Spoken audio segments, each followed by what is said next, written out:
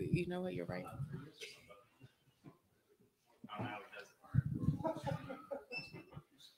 Okay.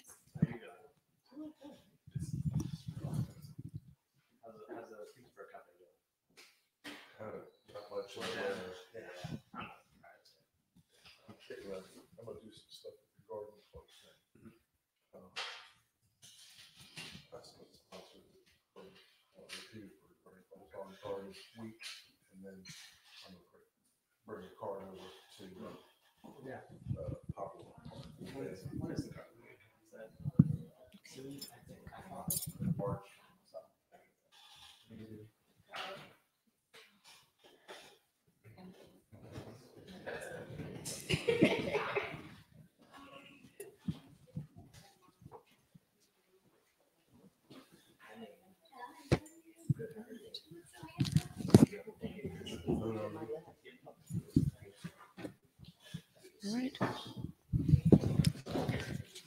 All right. So, good evening. My name is Alexis Morris, and I will be your moderator for tonight. Our panel is called The First Wavering Step of People Toward Organized Social Life, a discussion on mutual aid societies in Petersburg and Richmond. This panel tonight is both in person and also is being streamed. It is being streamed and recorded. And we will also give an opportunity tonight for those who are on the YouTube live stream to answer some questions during the question and answer portion. Tonight's panel is a partnership between the Historic Petersburg Foundation and Resist Booksellers. The Historic Petersburg Foundation's mission is to lead in the preservation and restoration of Petersburg's historic architecture and neighborhoods, and to tell the story. The goals, objectives, and initiatives of the corporation are to acquire, hold, improve, preserve, develop, and restore sites, buildings, residences, and squares. This is my second time hosting an event here at Resist Booksellers. Like the last event, tonight's presentation epitomizes the resistance of Black people against systems of oppression and the creativity that is born from the practice of resistance. W.E.B. Du Bois, in his book, The Negro Church, would praise the Free African Society, which was created in Philadelphia as the first wavering step toward organized social life for Black citizens of the city. He emphasized the cultural, political, and economic benefits of mutual aid and benevolent societies as tools to successfully navigate racial discrimination and foster positive Black identity. These societies embodied the principles of cooperative economics, which were enterprises that were a combination of member-owned, member-run, and/or member-served that focused on satisfying a need than maximizing a profit. Black participation is in mutual aid represents the development of communities of care that reject capitalist ideas of scarcity and instead focus on how to create abundance. Tonight, we will begin with a presentation on the origin of Black mutual aid societies in the United States to provide a background for those unfamiliar with the topic.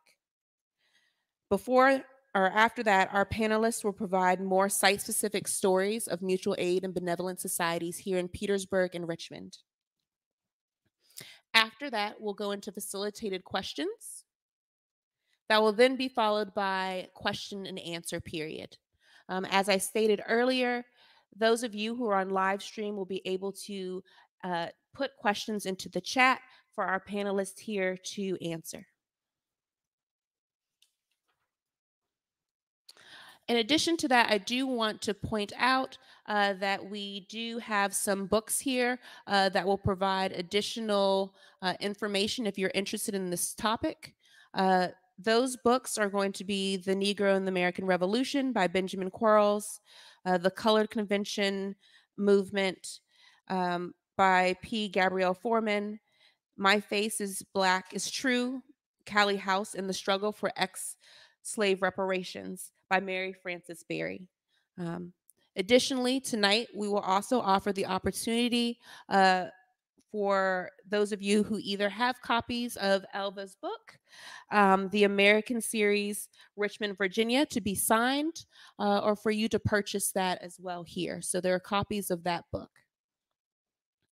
In addition to that, I'd like to also state that after the panel is over, we'll allow about an hour or so for folks to mingle, ask additional questions to our panelists, and look around the store. So please take an opportunity to do that. With that being said, I'd like to take an opportunity tonight to introduce our two panelists. Unfortunately, our third panelist, Ben Anderson, was unable to make it tonight due to illness, but we are lucky to have two panelists still here with us who can still share that information. First, I'll start with Elva Parker Belsches. She is an award-winning public historian, researcher, presenter, and guest curator. She is the author of the publication Black America series, Richmond, Virginia, and has 8 biographical entries for the African American National Biography. Belsches was commissioned by the National Park Service to research, author, and narrate the historic Jackson Ward podcast tour in 2009. She is a double alumna and former faculty member of Hampton University and a graduate of the MCV/VCU School of Pharmacy. She has conducted further study in the graduate certificate program in public history at the University of Richmond. She has several documentaries in development and was honored to serve as the in-studio researcher on the Steven Spielberg's motion picture Lincoln.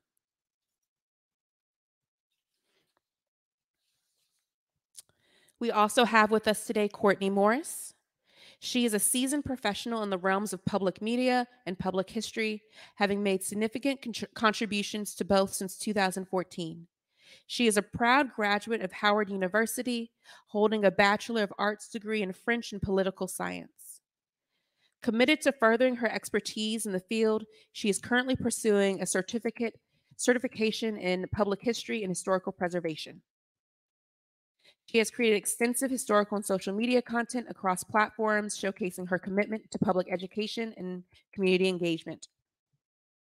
As an advocate for African American history, Kortnei has been invited to share her insights and thoughts on podcasts, where she delved into the intricacies and underrepresented aspects of Black American history. Now that I've gone into our introductions of our two wonderful panelists tonight, I would like to get into our presentation. For those of you who are in the audience, you will not see the PowerPoint. For those of you who are on live stream, you will see a PowerPoint to accompany Kortnei's presentation. And with that said, Kortnei, let's go. Hi, thank you for coming. So my name is Kortnei Morris, and this evening I will provide you with some general background on the development of Black mutual aid societies in the United States.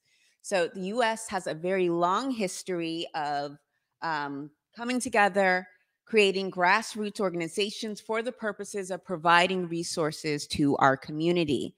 The earliest organizations were created to help freedmen integrate into society as large, as well as alleviate social and economic stressors.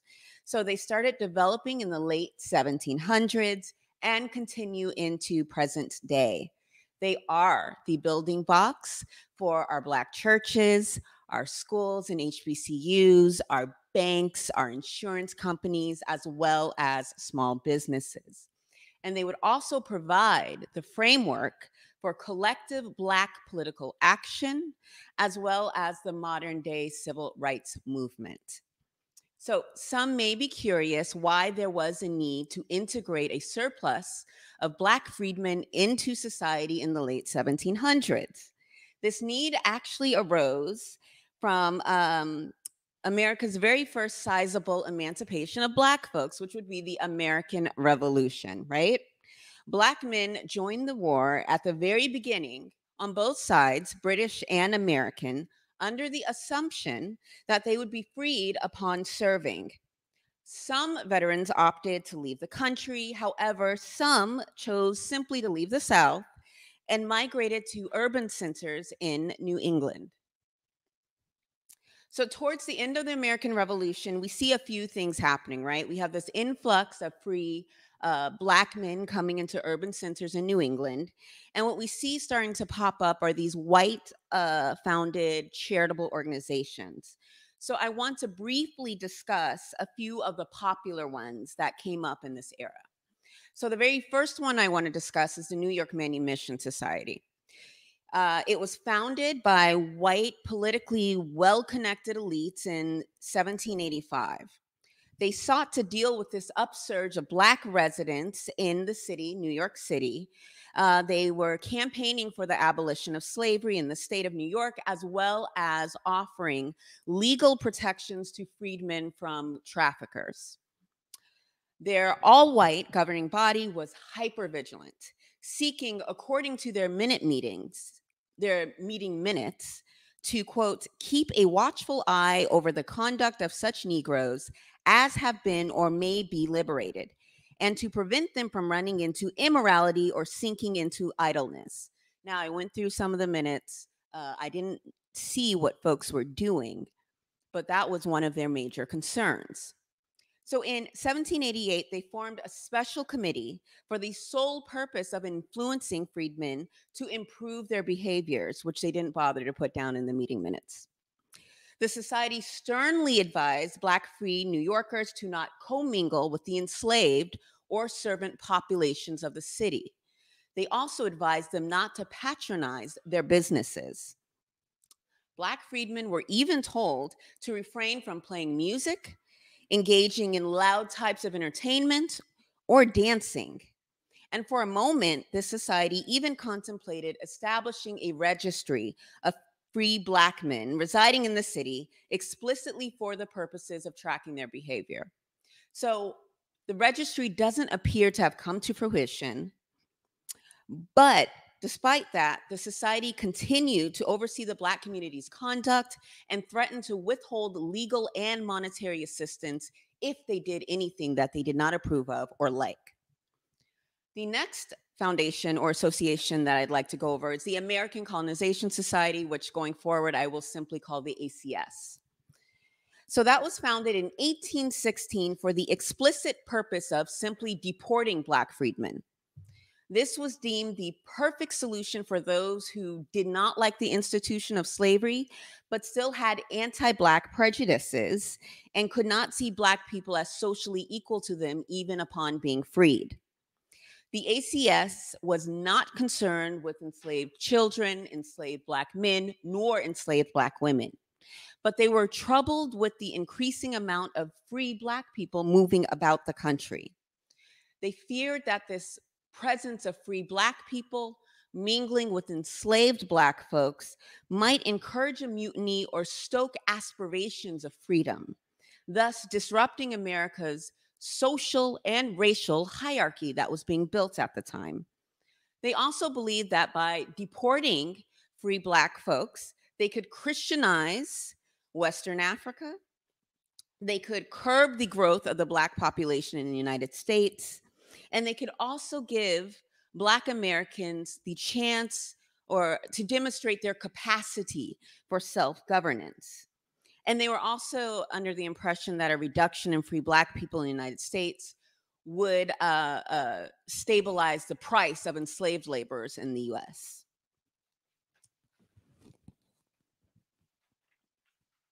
So at the top of the presentation, I mentioned that mutual aid societies provided the framework for collective Black political action as well as the civil rights movement, right? So our earliest organizations tended to be hyper-localized. But around 1830, it became really clear that philanthropy and grassroots organizing would not solve all the issues plaguing the Black community, and that some disparities existed on a state level as well as a national level, and that they actually required policy in order to effect permanent changes and broader changes. And so thus the Colored Conventions movement was born. So the Colored Conventions movement refers to a decades-long period when Black men and women attended conventions for the purposes of developing political action plans, establishing larger community building projects, protesting against state violence, as well as working on civil rights legislation for Black Americans. Black Americans hosted both national and state conventions, which would end up becoming a place where we could develop and refine political thought as well as practices. So the very first documented convention occurred in September of 1830 in Philadelphia at the Bethel African Methodist Episcopal Church. This 1830 convention was organized in reaction to new exclusionary laws that were passed in Ohio, as well as rampant racial violence that was occurring across the country. So for this particular convention, topics covered were the promotion of temperance, discussing access to education, and they even organized a tribute to Black soldiers fighting in the Union Army. The Colored Conventions movement was the predecessor to the NAACP. It would be the predecessor to the Niagara movement, as well as the Colored National Labor Union, and all other organizations that were created to push for full civil rights for Black Americans. So now we're going to quickly review two of the earliest Black mutual aid societies created in the United States. Because these organizations were Black founded and Black led, they were actually able and more inclined, I would say, to tailor their services to the specific needs of the communities that they served. The first would be the African Union Society. This was founded in Newport, Rhode Island in 1780. It is the earliest society that we know of to date. This organization was notable for not only assisting Black members of the association, but for also extending that assistance to Black members, to Black non-members in the city of Newport. They were integral in recording births and deaths, as well as the safekeeping of marriage records. They also acted as a de facto employment agency, pairing young Black apprentices with employers. So the second one would be the Free African Society, which Alexis mentioned a little bit earlier, that developed in Philadelphia in 1787. It was founded by two Black ministers, Absalom Jones and Richard Allen. The men actually created this organization to fill spiritual and religious disparity in the Black community at the time. The Free African Society had several issues that it championed within the Black community. They were concerned with the legitimization of marriages, the leasing of burial plots for members, the issuances of marriage licenses, and recording and safekeeping of birth records for Black residents.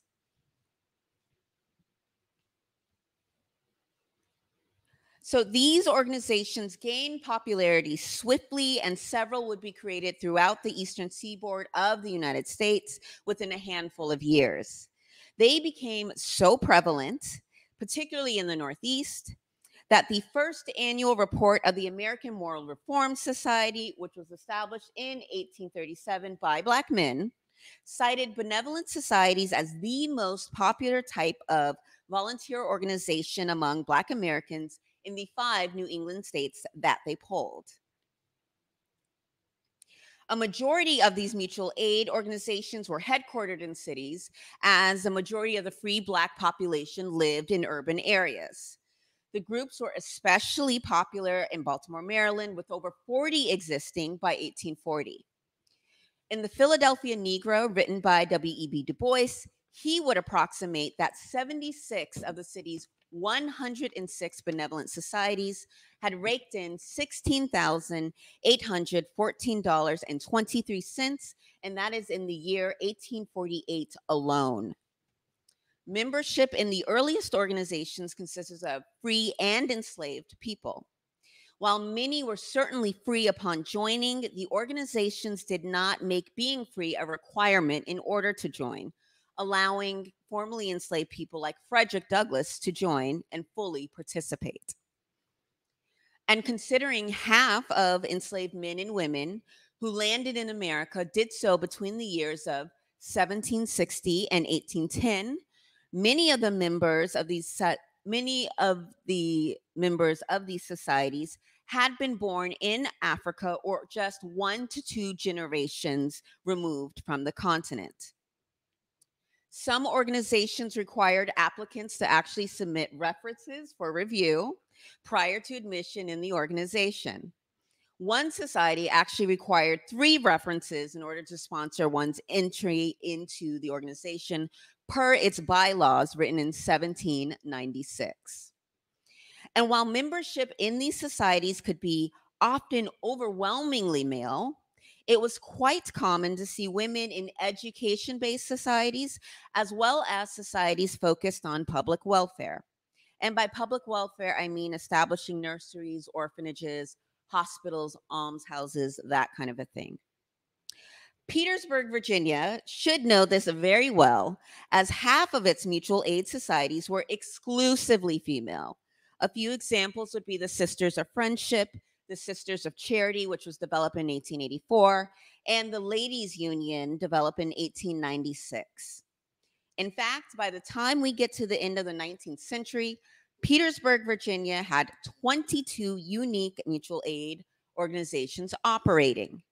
One organization that was headquartered and operating in Petersburg at the time was actually the Workers' Mutual Aid Association, established in 1894. Within 4 years of establishing itself, it had 12 stockholders, 2 salaried employees, 10,053 members, as well as an annual income of over $3,000. So this completes my very brief presentation. I will now hand it over to our moderator so she can start the question and answer part. Yeah.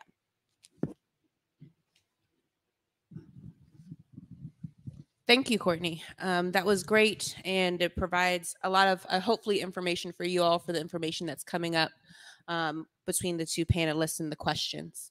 I'd like to actually start with Kortnei after she just kind of brought up that history of all of the mutual aid societies that were here in Petersburg, and starting with the obituary of Minerva Spratley in 1897. She was a citizen of Petersburg, and it is stated in her obituary that her funeral will be well attended on the account that she was a member of several benevolent societies.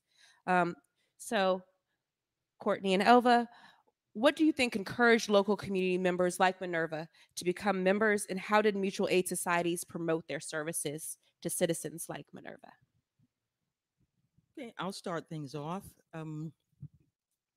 A lot of those benevolent societies were parts of the institution of what we call the Black Church. And so when you look at that period and well beyond that, the Black Church was the center of the Black universe. And by that, I mean this: when it comes to developing your moral compasses, I mean, there were very few, you were probably looked down upon if you weren't a part of the body. They actually served as educational institutions, actually. Quick examples include the first Baptist meeting house in Richmond, which was founded in 1780 as an integrated church. And around 1815 or so, when they decided they wanted to send missionaries out, the Crane brothers, and it happened to be white, actually held night classes for Black men 3 days a week. And so that, because if they were going to go to Liberia, they needed to be educated. And so you can see the Black church also as an educational institution also. With that, you had myriad secret societies that were founded prior to the end of the Civil War. And how do we know that? We know that because at the end of the Civil War, when the Freedmen's Bank was formed, you see lots of accounts with these really colorful names, the Sons and Daughters of Ham. You name it, it's just myriad names of organizations. So those benevolent organizations had been active for decades within the Black church. So that was nothing new. But again, as a part of the body, you were probably looked or frowned upon if you weren't a part of the body, because that was an institution that allowed a profound sense of collectivism between people who were newly freed, people who had been free all of their lives, and everyone in between. So I hope that answers that. Okay. Yes, yes, thank you. Kortnei, did you have anything to add? What was the last part of the question? Wasn't it Uh, what encouraged them? Yes. So it's and what encouraged the local community members like Minerva to become members, and how did mutual aid societies promote their services? So, Elvatrice already went over the church, so I won't do that. One way that we see that they're promoting their services is through printing of literature. So Callie House had her own mutual aid society, which also advocated for reparations. And she would create literature that would be sent out via the postal service. But you also see that quite a few, at least Black leaders who were in these organizations, not only were they in several organizations, but they were at the head of newspapers. So one I can think of would be Martin Delaney, who I think is our first field officer in the Army. He was in several organizations in Pittsburgh, several benevolent societies in Pittsburgh alone. But at a certain point before he left and started helping Frederick Douglass with the North Star, he had his own paper called The Mystery. You would see Susie Revels Caton. She was initially, I want to say in Alabama. Was she not? Where's Russ College? Don't hold me on it. She was over in the South, but she and her husband, Horace Caton, would end up going over to Washington State, and she would found a Dorcas charitable society in Seattle, Washington. Her and her husband actually had a couple of newspapers that they founded in Seattle as well. So the answer to one of the ways how they got the word out from these organizations, it would be by using all of the Black press that was proliferating throughout the 1800s. May I add, Yes, excuse please. me, add to that? With the Black press, if we take a look at Richmond, one of the very first or earliest Black newspapers was the Virginia Star. So it was founded in about 1877, and they championed educational opportunities. They didn't acquiesce in the face of adversity or unfairness. Those fellows were pretty straightforward about how they felt.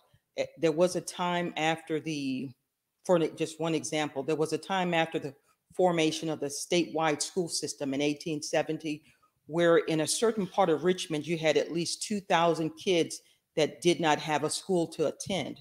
Well, these guys, the founder and others, did not just sit idly by.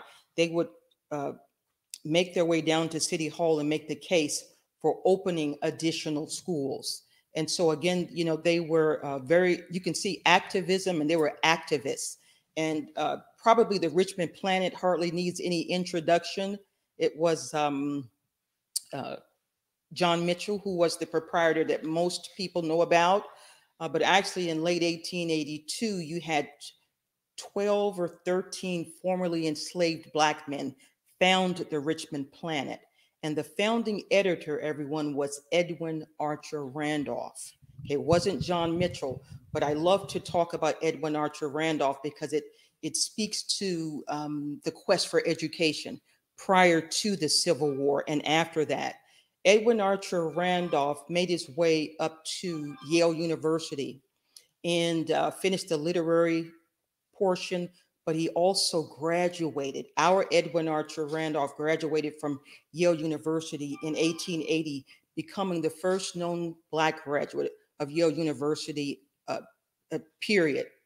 And if that weren't enough, he would come back and become the founding editor of the Richmond Planet and also sit on city council.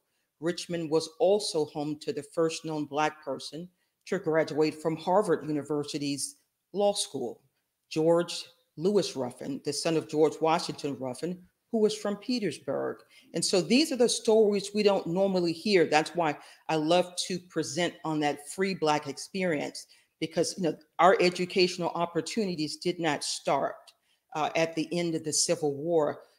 The Ruffins actually sent their kids north to attain a secondary education in the 1850s, and they really the kids made good on that. Okay. Yes, thank you. Thank you. And I think one of the things that you both have touched on this is a little bit about how these organizations kind of have helped in some ways both free Black people as well as enslaved people navigate some of these systems of racism. But what we also know is that racism actively strips Black people of their ability to provide for their family and selves, and that can have an impact on I always say this is that even in welfare systems that exist now, they take away a lot of dignity from people when you have to ask for help. So, how did these organizations restore that dignity and affirm Black people rather than stigmatize them? I think it happened because the Black organizations were directly catering to their communities, and they were actually helping buttress things that free Blacks and enslaved Black folks were doing already, right? So if we compare and contrast the white-led organizations and the Black-led organizations, we see with the Black-led organizations, they are reifying and supporting unions, partnerships, and marriages because despite the legal inability for some Black people to not get married, depending on the geography, we were still doing it, right? Despite the fact that there were laws on the books saying that we could not get an education, these Black organizations knew education was incredibly important to us. So they were creating organizations that were founding libraries, that were pulling money together to create bookstores, a la David Ruggles in 1834. They were creating schools. If we contrast that with the white-led organizations, they were just pulling money together to deport us. And then if you look at something like the Neshoba community that was established in Tennessee, you actually had to do involuntary work or servitude, i.e. slavery, in order to pay off your deportation expenses. So I think just comparing and contrasting the services provided by the organizations, you can see who's actually restoring dignity and humanity to the community. And I would like to add to that, one of the things that I often think about is People's Cemetery is largely due and it's created, is bought by the land, several different benevolent and mutual aid societies. I think it's very important when we think about the services that mutual aid societies provide, such as funeral arrangements. That in itself is an act of giving dignity back to people who oftentimes were buried in potter's fields. We all take funerals very seriously. As an archaeologist and an anthropologist, one of the things that we always say is that funerals are not for the dead; they are for the living. And so, when you think of these free Black people in particular, or emancipated people who are still having largely no place to bury their own people, how powerful it is to have something like People's Cemetery, where multiple mutual aid societies contributed to that. In fact, our other speaker who's going to be here tonight, Ben Anderson, who works at Maggie Walker, was going to talk about the International Order of St. Luke. If you go to People's Cemetery, you will see that their reach was not just Richmond, but if you look at those headstones there at the cemetery, you can see the names of the International Order of St. Luke, but several other benevolent and mutual aid societies on those headstones. So it's something that is memorialized there, is that impact of mutual aid societies. And I think that's where I find the most giving back of dignity is allowing people to have a respectful burial. May I add to that? Yes, please. I failed to mention two very early burying ground societies, one in Richmond and one in Petersburg. And this will take us back about almost 200 and some odd years. In Petersburg, we had the Beneficial Society of the Free Men of Color. What they did is they established their own burial ground so that they could be buried with dignity. At the same time in Richmond, the Burying Ground Society of the Free People of Color of the City of Richmond, that's a mouthful, was formed in around 1815 for that same purpose. And I've been blessed to be privy to one of their actual account books that dates back to the 1840s. And in that account book, you can clearly see that these men and women utilized parliamentary procedure. It's incredible. Again, it was founded in 1815, so you had these two parallel organizations in Petersburg and Richmond that made it an important feature in terms of being buried properly. And a lot of these things do go back to Africa in terms of proper burials and that thing. Those things meant a lot.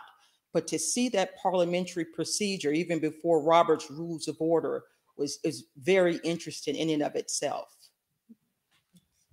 Thank you. For the next question, I think it's good for us to start to delve into some of the collective economics that is inherent to mutual aid and beneficial societies. So what you had just kind of ended off with is that collective or cooperative economics or solidarity economics is something that is not new to Black people as they came to the Americas. It's something that was practiced in Africa. And so we can see that connection. It's also something that we see also on plantations. So this also isn't an idea new to newly emancipated people being able to participate in this kind of collective solidarity as well. This would have existed on plantations as the pulling together of money for people to purchase the freedom of certain enslaved individuals. It could also be something as simple as people putting together their individual garden plots and what they get from those to supplement their food. So the idea of communalism is actually, I would say, inherent to a system like a plantation, where a lot of times people think it breaks down connections and relationships. I think it actually builds stronger relationships among those who are enslaved. So how do we know of these organizations to participate in cooperative economics or solidarity economics, or whatever you want to call it, communalism, here in Petersburg? Well, actually, I think we pretty much clarified that in that, you first see it within the Black church, and it, emanated from there. So again, with widows or little pensions, what we would call disability or sick benefits today, people took care of their own within the confines of those churches, and also outside of those churches. But those, again, the Black church was the center of the Black universe, and they, endeavored to take care of their own. Okay. All right. I will move on to the next question. So in addition to that, I also kind of just followed with, or I kind of gave you some of this information when I was on the last question, but also thinking of slavery as a system that destroys these personal relationships and what we also call social capital.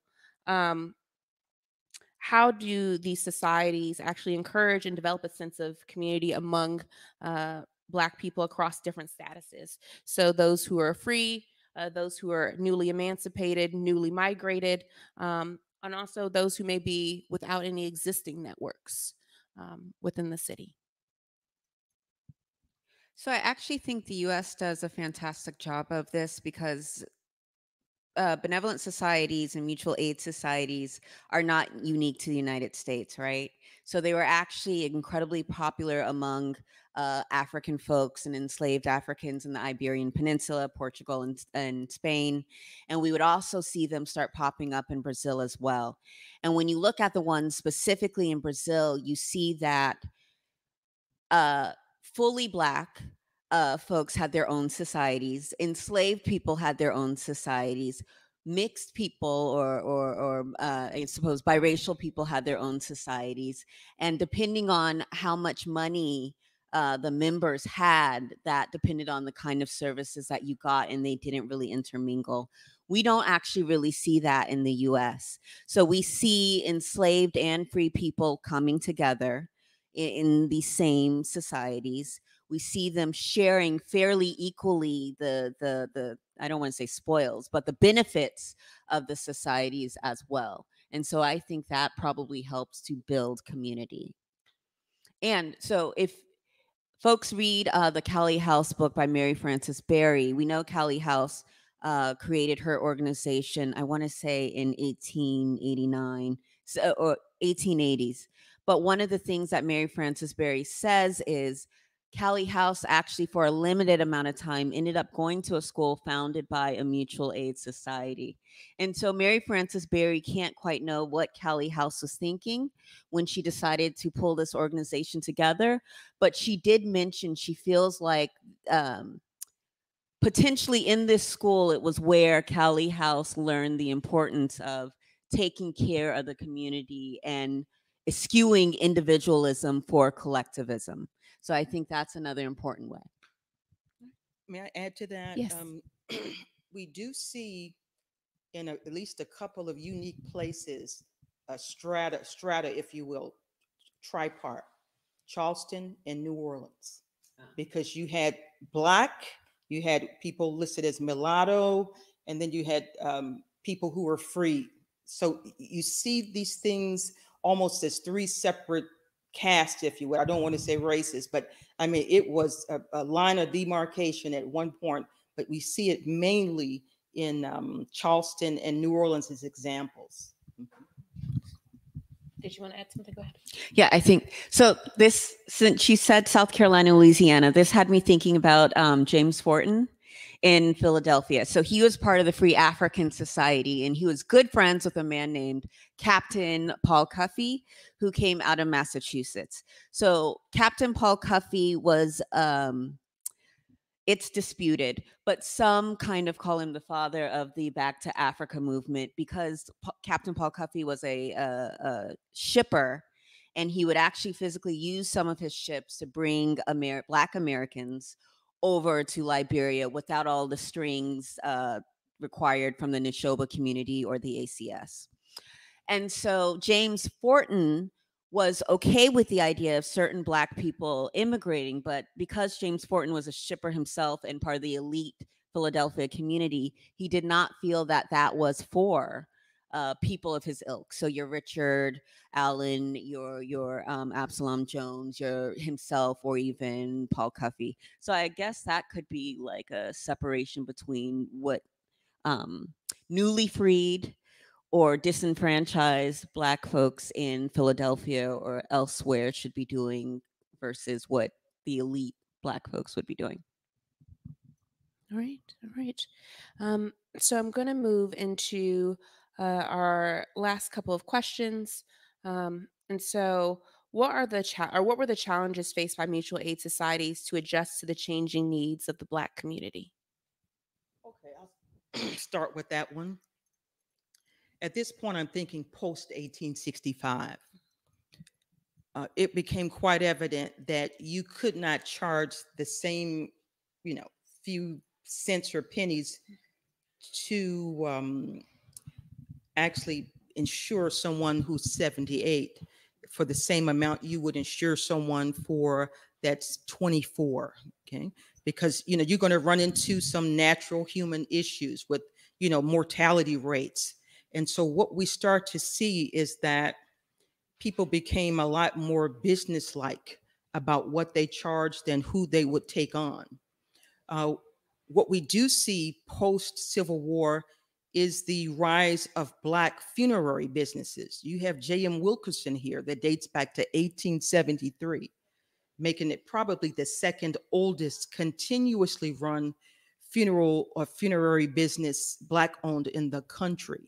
Okay, there was one that was in 1862 that started in Richmond, but in Richmond, I can tell you between 1865 and probably 1880, we had 5 or 6 Black owned funeral homes. But keep in mind, again, you're going to have to start looking at mortuary records and becoming a little more businesslike. And we do see that post Civil War, as we move towards the late 1890s, we had something established called the Hampton, there were Hampton meetings, if you will, that they were called the Hampton Negro Conferences. They would convene some of the brightest minds in the country to look at perhaps bettering homes, businesses, health, and so forth. So out of that Hampton Negro Conference came a federation of Black insurance entities, and they started to utilize Negro mortality rates. Okay, so that, again, you can't sustain yourself, charging a person at 78 the same amount of money for the same amount for insurance as someone is 25. So establishing those things like that and establishing a federal organization was pretty big time. Now, what was born out of that Hampton Negro Conference, everyone, again, was the Negro Organization Society, which was founded by Robert Russell Morton in 1912. The motto was better homes, better health, better farms, and better schools. And so it served as an umbrella institution for the state of Virginia. But there you had the likes of George Washington Carver coming up from Tuskegee to Hampton to talk about, how farmers could perhaps increase their yields. You had the brightest minds in business. Of course, with Booker T. Washington, he founded the National Negro Business League in 1900, where a co-founder and his first vice president was none other than Richmond's own Giles B. Jackson, a Black attorney. And so you start to see, I should say, advancements, if you will, in how business was conducted and how people looked at health. And out of those benevolent organizations came those leading Black insurance companies like Southern Aid, which was founded in 1893 in Richmond. And we talked about the Independent Order of St. Luke. It started out for women only in 1867, but it started to include men in the 1880s. It grew to have tens of thousands of members in over 20 states. And then came the mighty True Reformers, the United Order of True Reformers. They would have upwards of maybe 100,000 members. And of course, there was a Petersburg installment in that particular organization. But we can lay claim in Richmond to the first bank chartered by Blacks in all of America. And that was the True Reformers Bank, founded in 1888, opened in 1889 on April the 3rd. Does anyone know what the symbolism is for April the 3rd? The fall of Richmond. So that wasn't lost on them.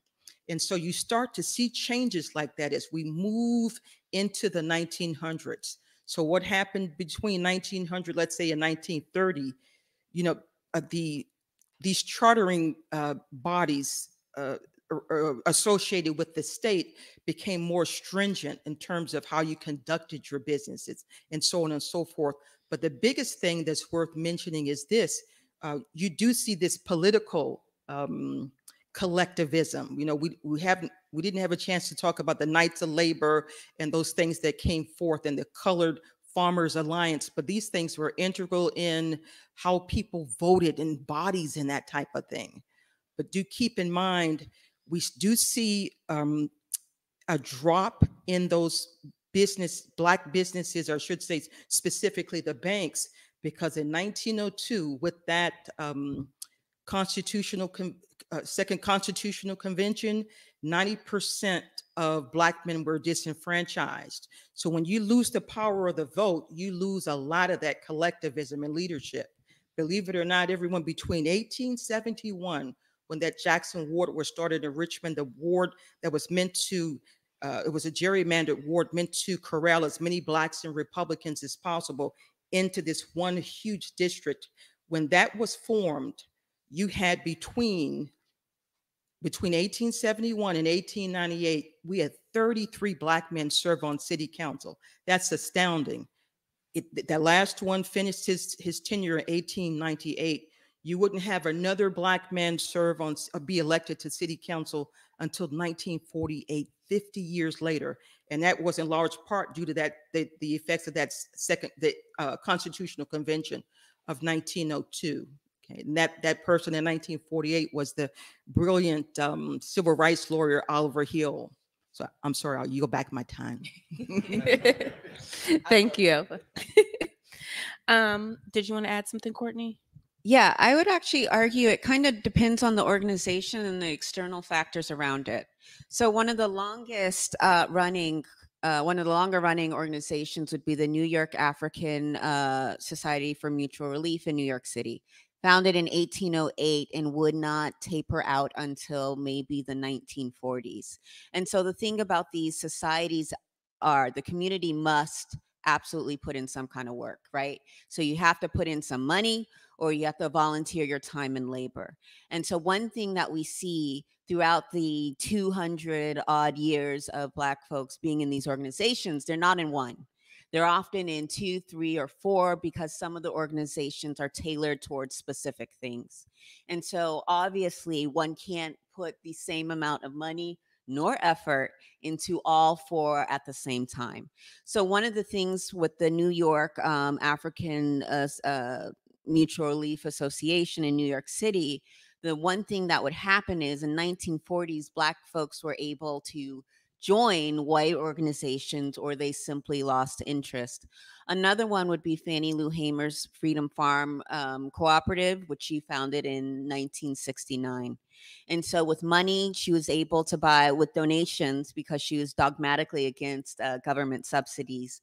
She was able to purchase around 680 acres of land where she allowed at least 200 families to live upon the land, and you had substantial acreage where one could farm. And then she also had the pig bank, so families could actually get a pig for meat. And so, despite the fact that the monthly due was only $1, less than 50 families were actually paying their monthly dues. And a large portion of people were not, they were taking food, they were taking pigs, they were taking a lot of the assistance provided by the Freedom Farm Cooperative, but they weren't actually tilling the land. So even if they didn't have the money, they weren't actually coming on and actually farming. And so I think that's another reason. If I think about Callie House's organization, she was essentially taken down by corrupt folks in the government. And so Callie House, in order to get dues, in order to promote the organization, she was actually using the U.S. Postal Service. So the postal office, the pensions office, as well as the Department of Justice, after 1 year of her organization operating, decided to investigate her under the Comstock law of, I think, maybe 1878, in the 1870s, saying that they were using the mail to perpetuate fraud. And so for years, Callie House and her organization attempted to show the government that they weren't doing anything wrong. They weren't overpromising former enslaved people anything. They had one of their conventions in Washington, D.C., and actually invited government officials to attend the meeting, which I don't believe they did. Ultimately, and she sued. She got one of the best Black attorneys in the United States to try the case, ended up losing, unfortunately. Callie House would be jailed. Her second in command would also be jailed. So because she could not get dues via mail and she could not promote the organization via mail, the organization languished, with many of the members actually going to Marcus Garvey's organization, but they would do the same thing to him years later. So there are multiple reasons, and I think you often have to look at the external factors why these organizations faltered. So that's my piece. Yes, thank you. And lastly, before going to our audience questions, considering there's still a lack of research directed towards benevolent and mutual aid societies, why do you think these organizations are still relevant today? Well, I think they're relevant, and there's been a extensive amount actually done, but a lot of these journals are somewhat difficult to access, but through digitization, we can actually access a lot more than we used to. But what was the question again? Oh, yes. To me, examining those institutions and the like mutual aid societies serve as a blueprint for today. You know, what worked, that powerful sense of collectivism And, if one does well, we all do well. We're all in it together. So to me, the collectivism and the factor and the importance of faith in the midst of that, people don't talk enough about it.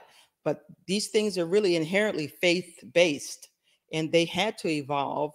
But still, you have mutual aid societies still within churches and organizations. You have an organization here in Petersburg, and so these things, history is only as good at what we can glean from it. And we're seeing beautiful things like that occur today. But the blueprint was made for it, centuries ago. I think she said it perfectly. I would have Okay. said it. Okay. Same thing, less eloquently. No, and I think that sounds good. One of the books that we weren't able to get here tonight was a book by Jessica Nimhard Gordon called Cooperative or Collective Courage.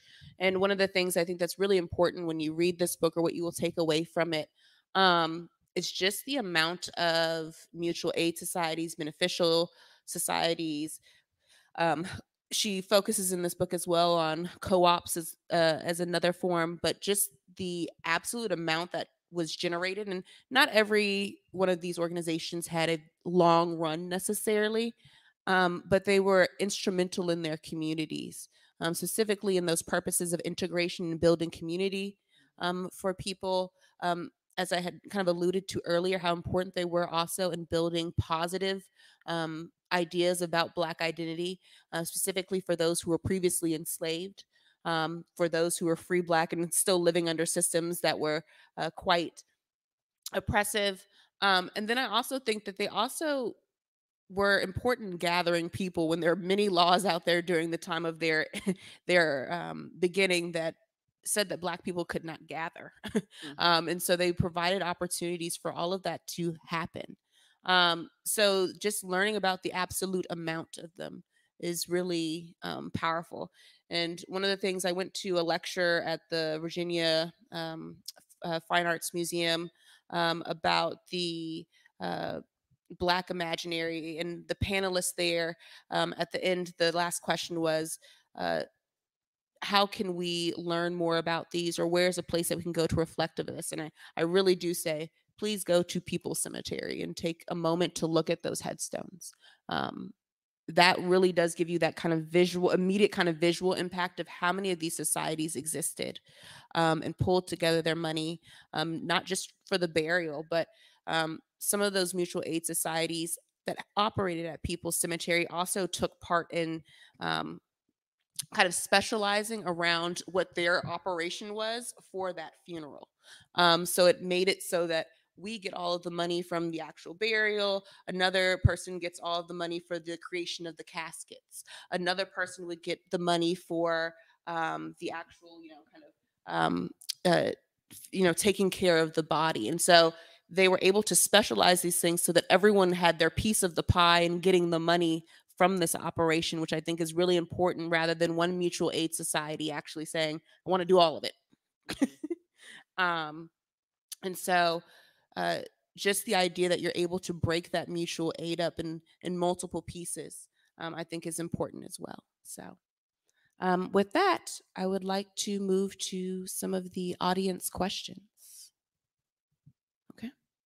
Do we have anybody here with any questions? Yes. Would you consider organizations like the NAACP a mutual aid society and a continuation of that legacy? Yes. So the question is, would you consider organizations like the NAACP a beneficial society or mutual aid society? I don't know if I would consider it, as it exists today, as a mutual aid society. It definitely, its origins came from the mutual aid societies, though. It came from kind of the colored conventions movement, where we're moving past eliminating a food desert within a very small community, or getting one school built in a small town, towards creating policy that will affect several towns to a state, and then going to a national level. Because in the colored convention, what you would see them discussing the Fugitive Slave Act of 1850, which had some of our Black leaders like William Wells Brown stuck in England because once he became a famous writer, his enslaver saw some of his literature and was like, I would like my property back, please. And he couldn't come back for fear that he would actually be returned to slavery legally. And so I think it was an English abolition society who actually put forth the money. And after they paid off his enslaver, he was able to freely come back home. I can't remember where he's going with that, but yeah. So the Fugitive Slave Act of 1850. At this point, you see them questioning whether the best thing for African Americans to do is actually to immigrate, and where to immigrate. Should it be Haiti? Should it be up to Canada? Should it be Liberia and Sierra Leone, which at this point were founded? You see them discussing whether they, as Black men, should volunteer themselves to fight in wars, whether it's the Mexican-American War or even the Civil War, and how much one should participate in the war, and whether by participating you would get your full civic rights, considering they had fought in the War of 1812. They had fought in the American Revolution under this premise that perhaps if they see how loyal we are to the nation, they will just give us those full rights. And we know, of course, that wasn't exactly the case. So yeah, I don't know that I would say the structure of the current NAACP today is a mutual aid society, but I very much so see it as a legacy of the mutual aid and benevolent societies that were founded in the past. Okay. All right. The question is, where is the People's Cemetery located? Okay. I do not know the direct address. It is on Crater Road. I do not know. Right across from Blandford Cemetery. I was like, is this a person who's local or not local? But yes, it is located on Crater Road across from Blandford Cemetery. If you go down Washington, take a right on the Crater, it's right on the right about a quarter, half a mile down the road. Yeah. According to Google, it's 334 South Crater. 334 South Crater Road. Do not go there tonight, though. And it says they are local. Okay, good, good. I'm assuming the streets. Good, good. Do we have any other questions? Yes. Is the money that was given out as aid just from dues collected, or were there other ways of raising money to share? Yes. So was the money given to mutual aid society, or was the money collected from mutual aid societies only from dues? So it kind of depends on the mutual aid society or the organization. We do know that some of the earlier organizations, like some of the ones in Boston and Philadelphia and even Newport, Rhode Island, they were actually sending money to each other. If I remember correctly, it would be a mutual aid society in Massachusetts that would send the Free African Society in Philadelphia some money that would actually help get their church constructed. And so you also had, I guess, white charitable groups and benefactors who would also donate money. So it wasn't, depending on the organization, some could have come from other places.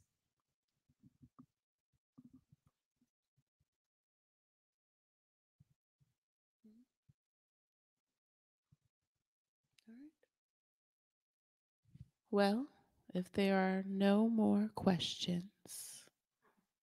Yes. So I'm not exactly sure because I got here late if you covered it or not. A lot of mutual aid is obviously covered with actual community and being face to face and knowing people. But with like the internet, like a lot of things have shifted. So would you consider mutual aid being those where you give people like GoFundMe or like those kind of That's something I thought about a few days ago. That is our version of it. It really is. We see it for funerals. We see it for people who have been burned out of their homes. It is the 21st century's mutual aid society. It really is. In addition to funding documentaries and the like. Absolutely.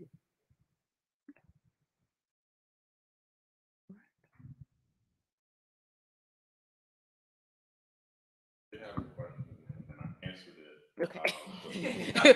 Okay, mutual aid professional. All right, our fourth panelist. We have been talking about collectivism. Yay. Said, what is the purpose of this panel discussion? Is it only to share info or call to action? Mm. My answer was both, because we do have the local Petersburg Mutual Aid Society here, and they could learn something but also participate locally. Yes. Is that the right answer? I think that's a wonderful answer. And I wonder if it is the transition for Vinay to come to the stage. Yes. So we also have Vinay Kirkland with us tonight. She runs the Petersburg Mutual Aid Society. And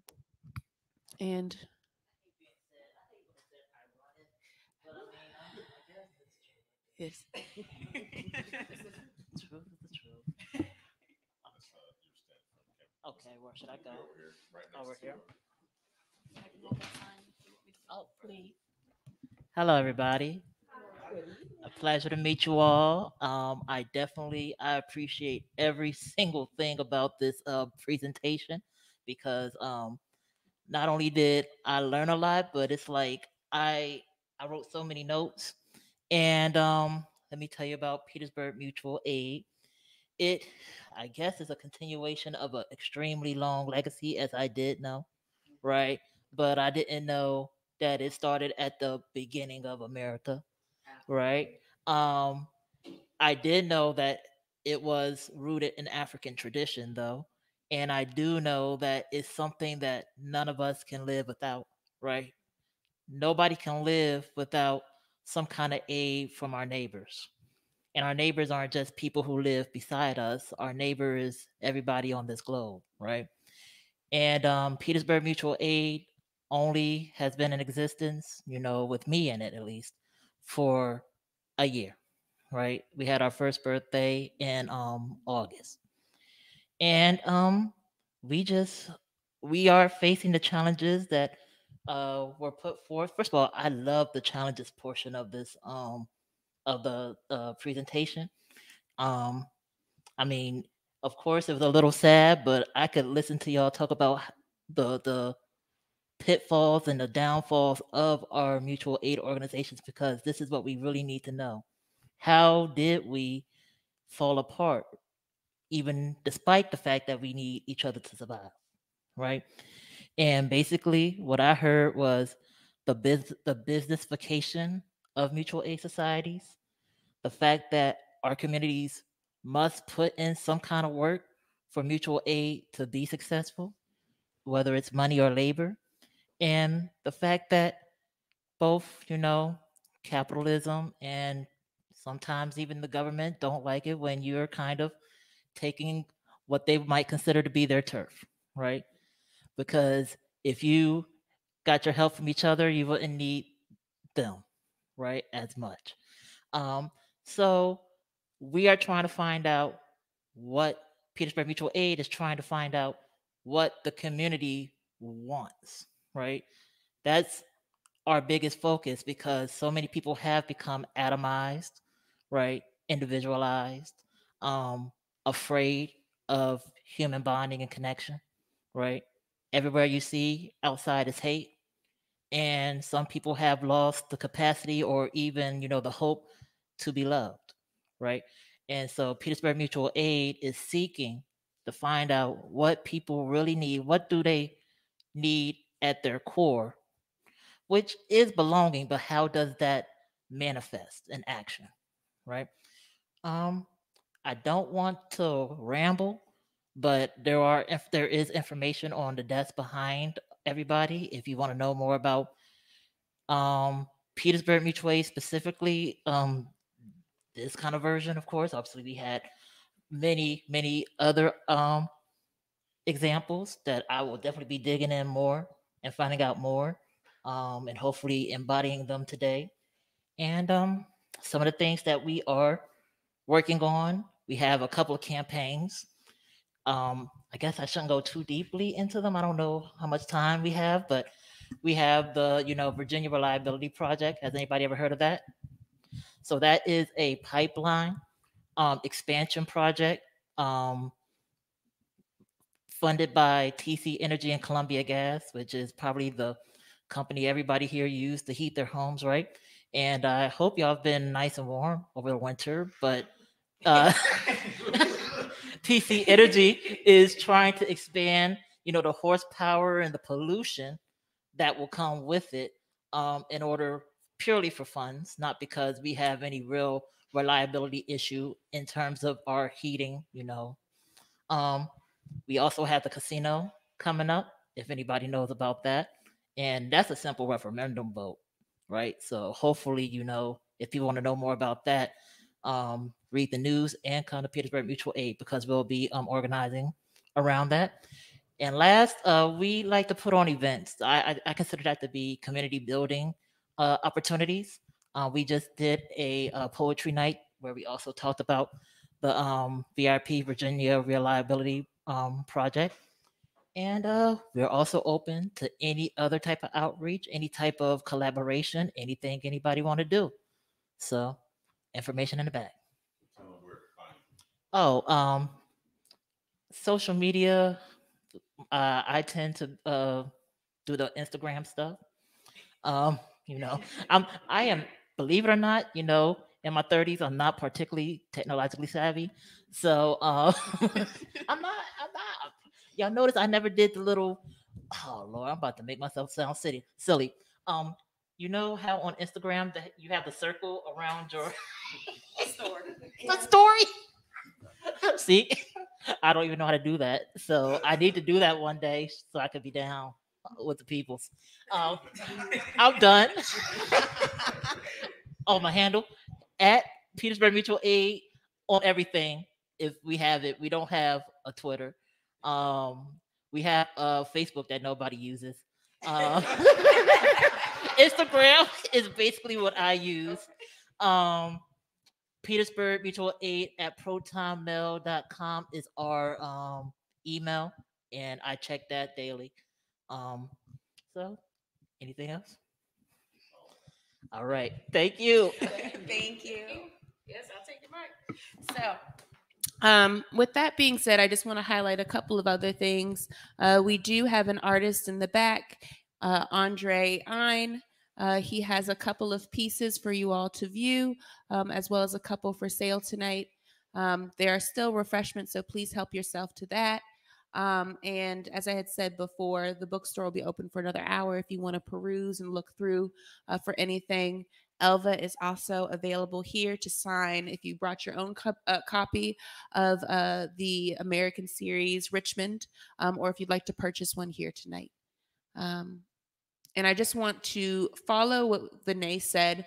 We didn't touch on this necessarily within the question about challenges.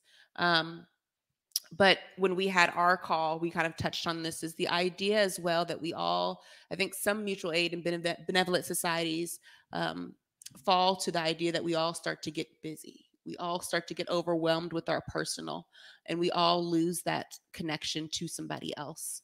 And I think the work that Vinay is talking about, that's not just a project to rally around, but also just the idea of community building and getting to know your neighbor is essential to these mutual aid and benevolent societies. So just wanted to point that out as I think one of the major challenges is that a lot of times we turn away from each other rather than turning towards each other. And I'm not going to leave on that note. So I just want to say thank you to Demetrius for allowing us to host this event here. If you haven't signed in, please sign in if you're already not on the listserv for the Historic Petersburg Foundation. We can email you about more events that we'll have coming up. And thank you for coming. We appreciate it greatly. The